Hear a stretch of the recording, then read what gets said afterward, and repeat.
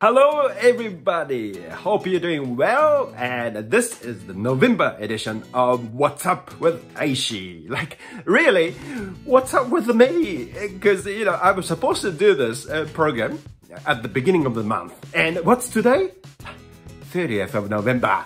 Yeah, whenever I make this kind of video, I say like, oh, maybe I should update regularly so that I get lots of YouTube followers and podcasts, you know, and I kind of promise like, I'm gonna update regularly.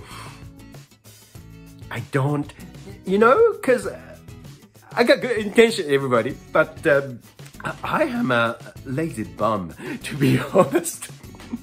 I am! I'm sorry.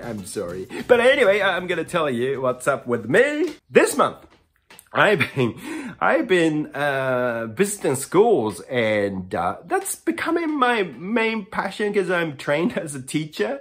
But, you know, I don't practice teaching because I can't stay being a responsible adult like all the time.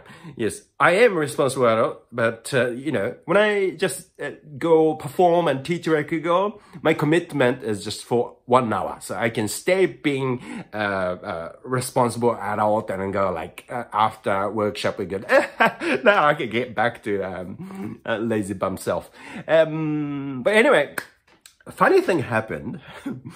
I visited this school. I'm not going to tell you where, but so I was ready, you know, set up the zabuton, the cushion, and I was introduced. And today, Hiroshi is here. Hiroshi is my real name. And Hiroshi will be sharing martial arts. I was like, what?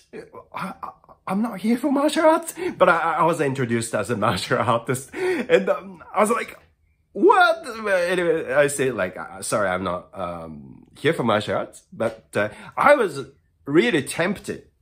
I am actually trained as a martial artist, and I started martial arts when I was 6, and I'm still kind of doing it regardless of my back problem. So it's been like, what, 80 years or something, and I was tempted. I am an improviser as well. So, shall I make up the whole session? Should I go like, hey kids, and then do like martial arts moves? And I could have made up, but I didn't. But that was fantastic. So obviously I was booked by an accident, but awesome thing is that, thanks to that, I got to meet those students, and they enjoyed it. We had a fantastic time, and more people now. I performed for about maybe 100 students total, and so now they know what Rakugo is. So that is, you know, blessing in disguise. So thank you so much, and I'm not making fun of you, but there was a surprise, but great gift. So thank you so much.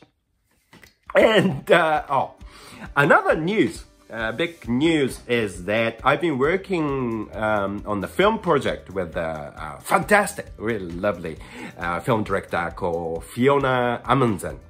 And I'm gonna probably put the link to her website below, not on the screen because I don't know how to do it, but in the details section below this video will be there.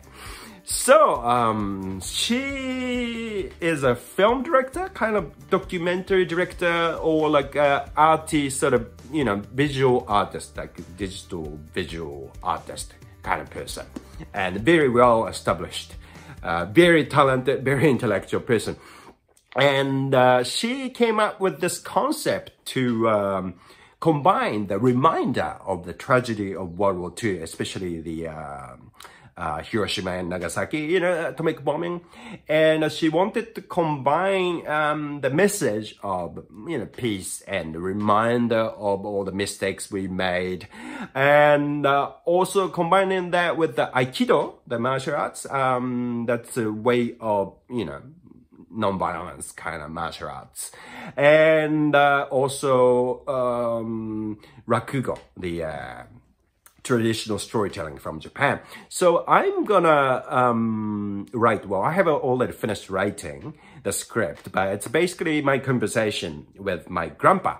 My grandpa experienced Nagasaki, so and I lost my great-grandfather in Nagasaki and his daughters there. And my grandpa's youngest brother is a hibakusha. He's still alive, I think, and he was at near the epicenter of Nagasaki, but he somehow survived and is still alive. But that's amazing. So I got a really strong gene. But anyway, so that's the project I'm working on, and I'll be performing Rakugo. I mean, my conversation with the grandpa in the Rakugo format. And there is humor in it, but it's heavy subject. So I am trying to figure out how to present that. I can't say, present.